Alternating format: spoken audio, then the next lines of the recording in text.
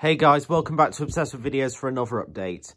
This time it's a multimedia update as I've got 2 DVDs, 2 standard Blu-Rays and 1 4K Blu-Ray in this update. So in total I've got 5 items in this update. So without further ado, let's get started with the DVDs. And the first one is Existenz, a Robert Lantos production and a David Cronenberg film. Play it, live it, kill for it. Wildly entertaining, great fun according to Film 99. And a razor-sharp sci-fi thriller according to Daily Mail. This is a release from Alliance Atlantis from 2000, even though the film's from 1999. Distributed by 20th Century Fox Home Entertainment. This is one of the few and the only one of what I know, the only Alliance Atlantis released in the UK on DVD to be released under their label.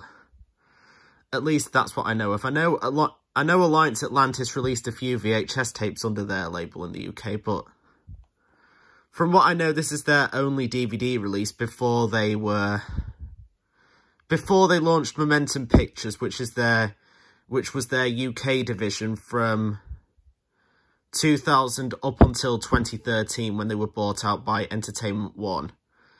Because Momentum Pictures was launched in September 2000, even though this was released in, I think, May 2000.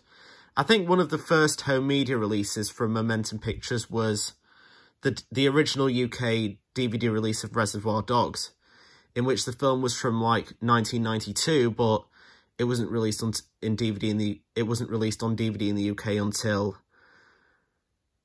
late 2000. And I know this because I've got that exact DVD release somewhere.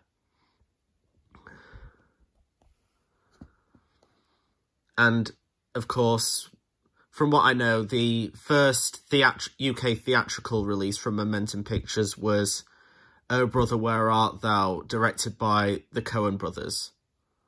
And it was also a co-release between Momentum Pictures and Universal Pictures, because at that time, Momentum Pictures had a distribution deal with United International Pictures, who would handle the DreamWorks Pictures releases, the Paramount Pictures releases, and the Universal releases internationally at that time. Some of the other releases that I can think of that they co-distributed included The Adventures of Rocky and Bullwinkle, My Little Lie, and also Blue Crush as well.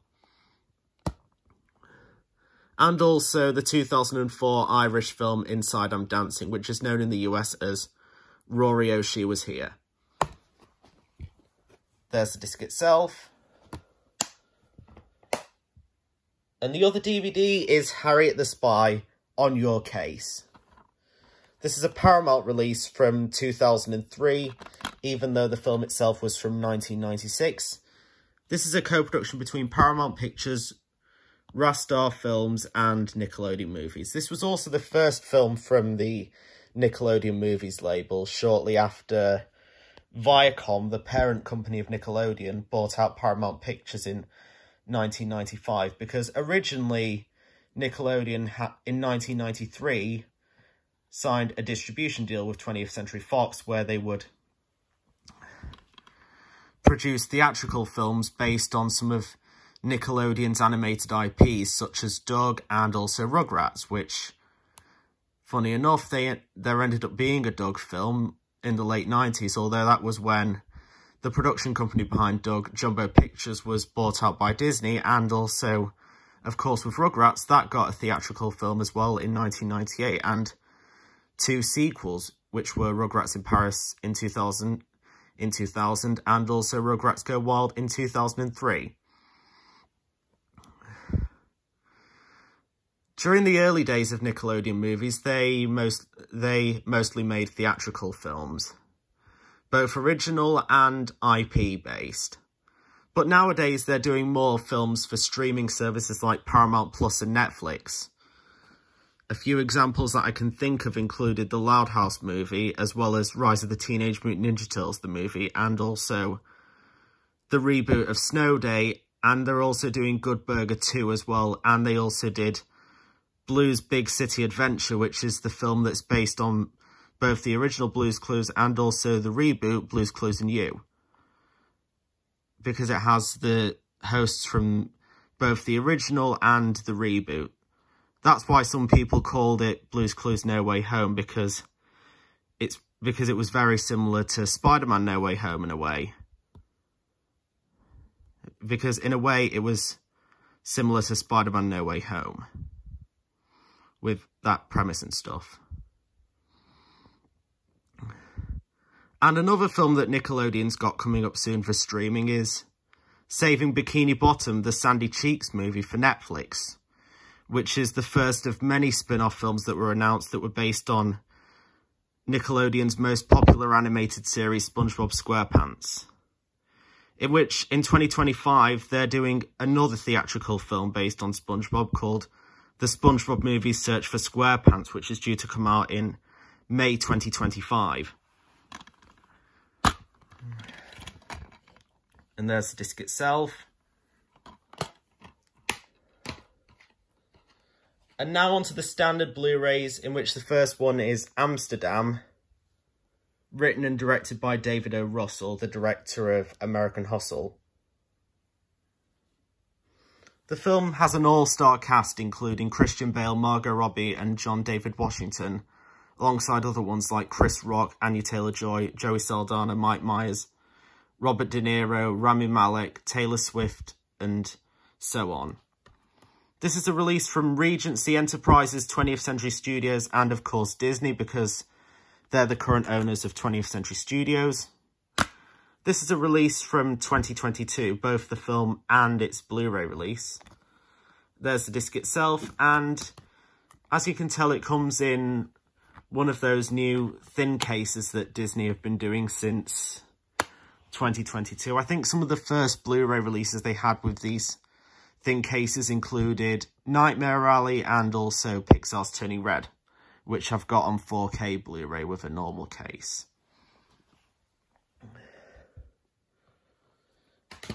And the next one is Marry Me, with Jennifer Lopez, Owen Wilson and Maluma.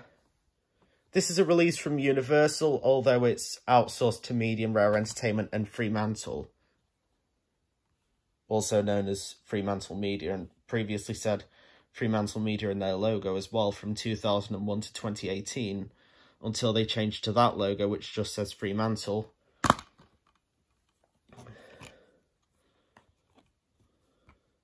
And there's the disc itself. This is one of the many releases that Universal has recently outsourced to Medium Rare. I know they've also outsourced some other ones too, like Vengeance and also The Monsters and the Blu-ray and 4K releases of Cocaine Bear, even though the DVD was distributed through Warner Brothers, and also Champions and also Marcel the Shell with Shoes On, which I actually saw at the cinema earlier this year.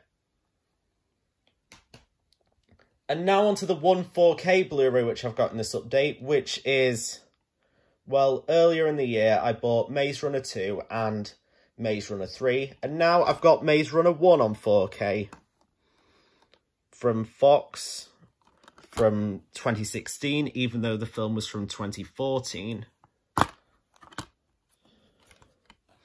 There's the 4K Blu-ray, and there's the standard Blu-ray, which I used to have back in March 2017, but now I've got the 4K Blu-ray instead. The 4K set, if you know what I mean.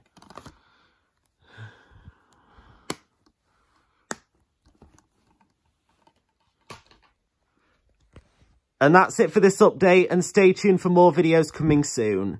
See you later.